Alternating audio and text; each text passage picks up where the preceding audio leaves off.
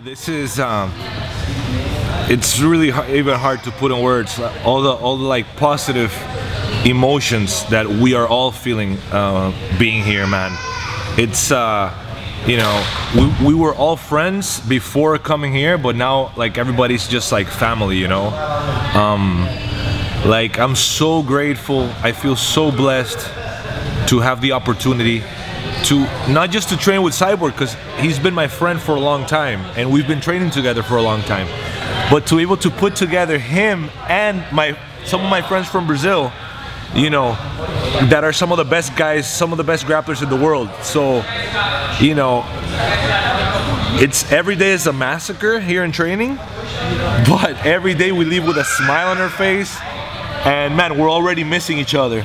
Like, you know, I don't know how we're gonna be able to continue with like a regular training after this, man, because seriously it's been more than amazing. It's something that, you know, they say, oh, some of them think it's not gonna repeat itself, you know, it's a once in a lifetime. I don't think so. I'm gonna really push for it to happen again and again and again and again.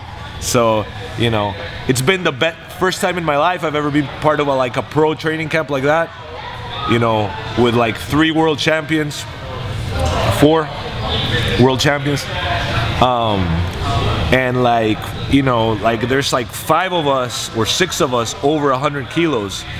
So really high level jiu-jitsu, really strong people, and I think everybody's just gonna rip it when we get to ADCC.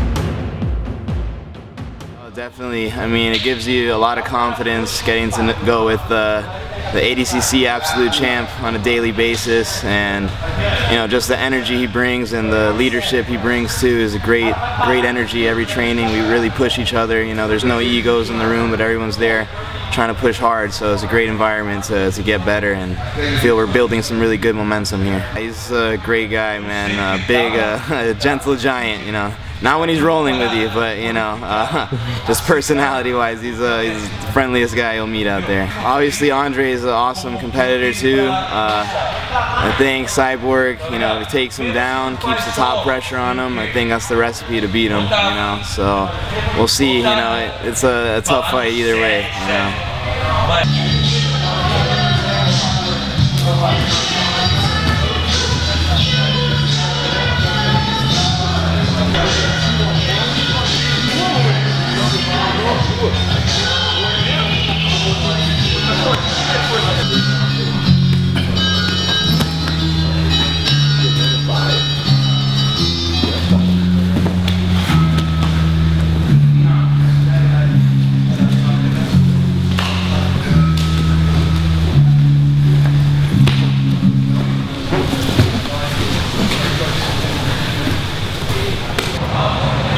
He's like an older brother, like he's a mentor to me.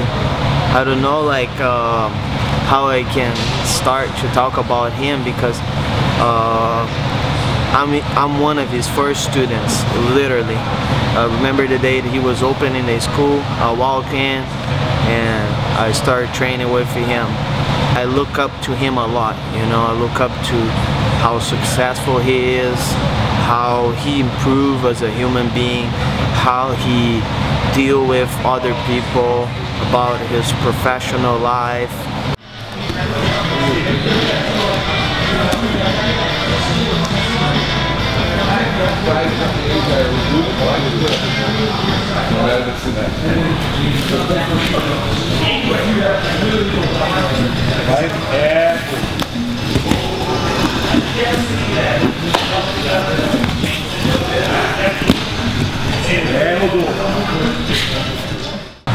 Well, this is a very exciting match.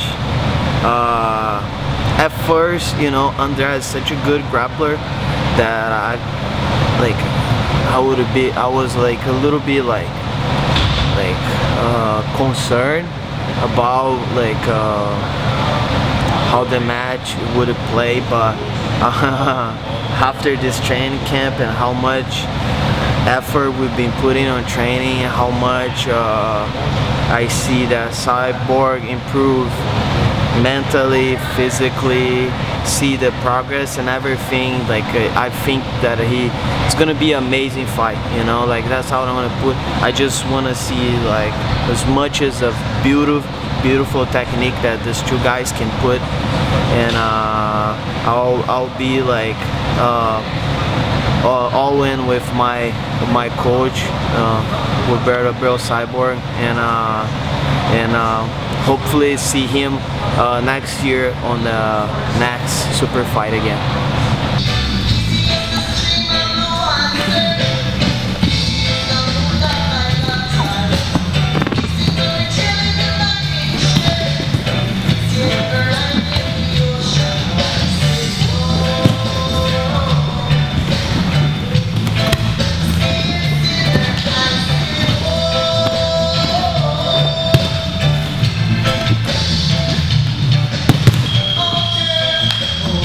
It was incredible training with Cyborg. He's very determined and he wants to win, he plays to win. Yeah, having incredible training here.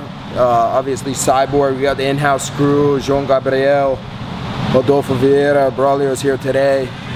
Got the best of the old school, best of the new school, and bringing it, training hard, training hard. I believe in Cyborg. He trains hard, puts his work in. He's determined, he makes a sacrifice, he puts forth his best efforts. And he's going to bring it. I know it. I know he's going to bring it. He always brings it. He always gives everything he's got. He's going to put 110% heart in the game, and he'll be there to win it.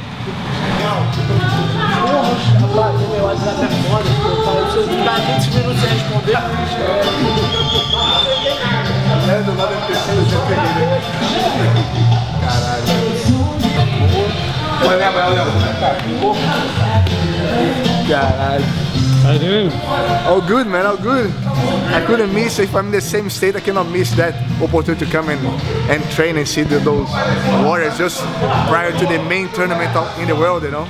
Everyone like on fire. It's good. I like to be in this kind of environment. That's like my lifestyle.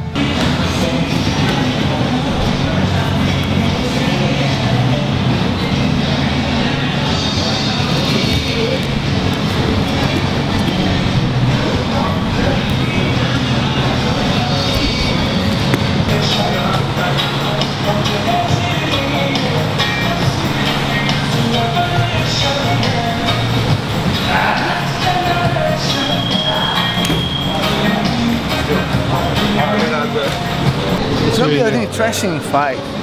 You know, in my opinion, Cyborg has the stand-up advantage, has the weight advantage, you know, and that he's very big to be able to get hold of. To score a point on him, it's going to be very difficult. So if this fight goes to the extra time, Cyborg has a very big advantage. On the other hand, Galvao is he's very cautious and he's very smart on points and positioning. All right, and but the only thing that I can see Cyborg losing this fight is for a mistake on any kind of neck submission. You know, because if he gives it back, that's going to be a possibility for Galvao to capitalize. But if Cyborg is expecting and be doing whatever he can to avoid that, he has a good advantage. You know, he's been training very hard. He brought the top guys in the whole planet from up to date guys, you know, to train with him, which gives him a very big confidence. He's a guy that worked very hard for his battles, and he's giving him his all for that. You know, he's been looking forward to that. I'm sure Andre Galvao has similar characteristics. You know, he's a warrior as well, and he's focused 100%. But Galvao is going to be a tough opponent, and it's not you know, unexpected because it's a super fight, right? It's the two best men out there in the actuality, and we have been good friends since. And I'm also a good friend of Andre, so I'm not going here to talk about pulling no sides, you know. I'm just giving the overall opinion of my own. And I haven't checked Andre for his camp, okay? I'm sure he's doing his best. I have more contact with Cyborg. I've seen him several times this year. And this guy is a beast. He has a very good mind frame right now, and he really wants that.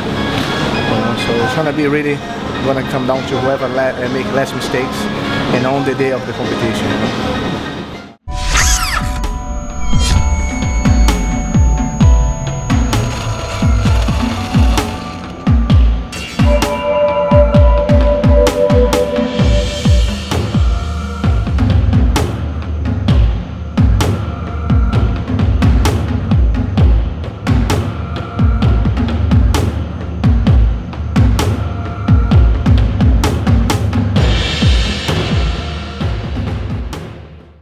It's also a great example of now older guys, like for example we have Sensei Braulio, Cyborg, they're both gonna be like 42 next year.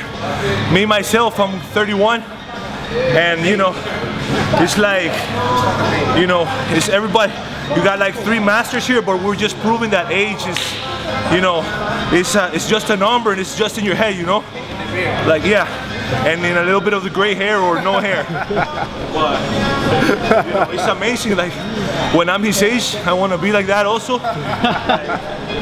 You know, he's really a role model. I remember when I was like a teenager, he did his comeback after surgery, and he won double gold in the European, and that's when I met him at Worlds, and I said, man, you're a great example.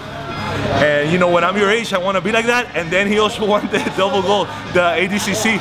You know, so it's like, man, to me it's a pleasure to be with these legends on the mat. And I just want to, when I'm old like that, I want to also, man, you know, have the strength in my body to be able to train with the young people. When I grew up, I want to be like him one day. That's what I want to do.